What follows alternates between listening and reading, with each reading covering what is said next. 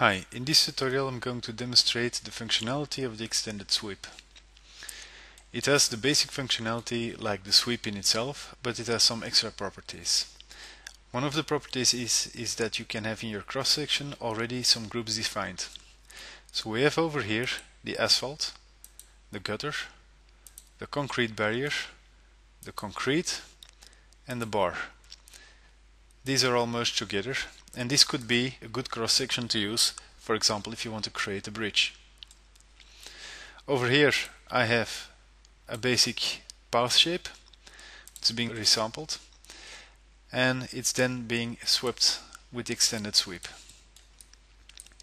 As you can see, by default with the extended sweep already a UV preview is being generated.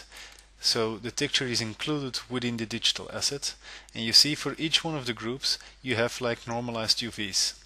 So we see the UVs over here for the asphalt, for the gutter, for the concrete barriers, for the concrete, and so on. Also the end parts are being UV'd with normalized UV, and this is for each separate shape. So with this big part in concrete, but we have it also for this very small part, and as you can see it's completely covered over here.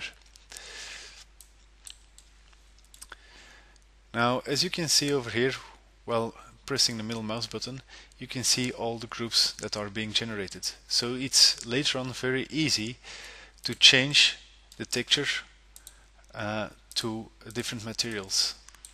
So this makes it very intuitive and easy to just add and apply all types or all kinds of different textures while still having a very simple sweep to do.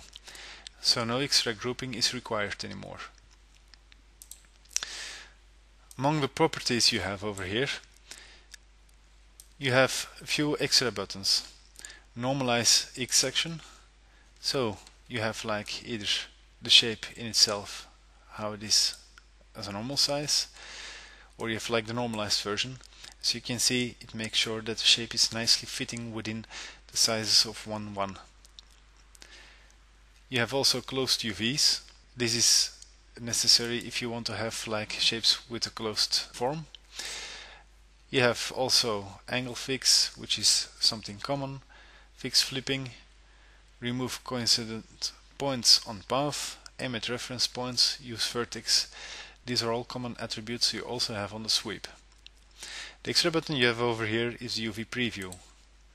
So you can either use the preview or you can remove it. For the output, you can use the cross-section name, or you can use a custom name, in which, for example, over here you have the sweep and you see all the different sweeps that are being generated. They're just being numbered for the amount of shapes there are. Or you can also remove the names if you don't want to have any groups at all. You also have a button to immediately reverse the shapes, and you can also choose to have the skinning switched off.